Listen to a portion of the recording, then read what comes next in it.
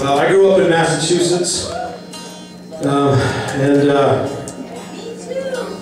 spent summers on Cape Cod, which is pretty great.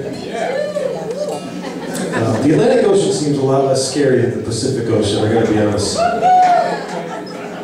think the Atlantic Ocean smells better, and the Pacific Ocean sounds better. Think about that.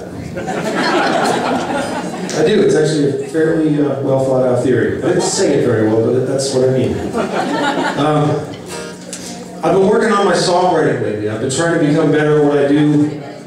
Most of my songs are first person narratives, first and second person. Me, you, me, my thing, my thoughts, my needs, I. A vast majority of my songs go like this. I love you, and you left me, and I'm pissed. That's basically 98% of my catalog. And then there's actually like the addendum, which is like, but I'd love for you to come back for the weekend, and we'll go to that place that we like to go to. We'll do that thing, and then go. Get away from me because I hate you. That's most of my songs. I'm trying to get better. I'm trying to write songs with characters, metaphor, all these things. And I was writing this next song, and I thought, man, I'm really doing it this time. I've got a little boy who gets lost in the woods. I've got the town comes out and they're trying to find him, and I've got these sailors who may or may not have gotten lost at sea, and all of these things are sort of illustrating an interior dialogue, an interior thing, without saying it so overtly. And I was really proud of myself. I felt like I had really made some progress. And then I realized that the name of this song is Save Me From Myself.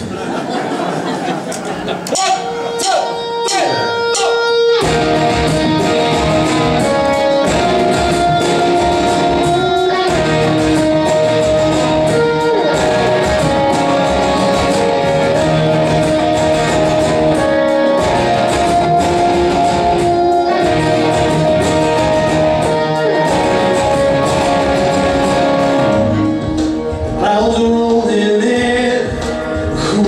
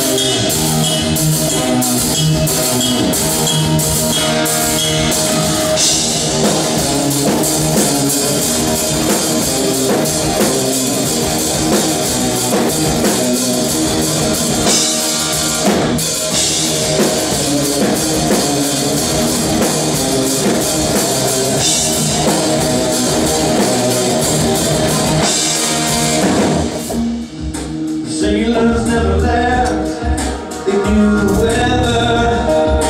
They found they never had the drinks together. Found a little boy, just a grocery. How the endings all around the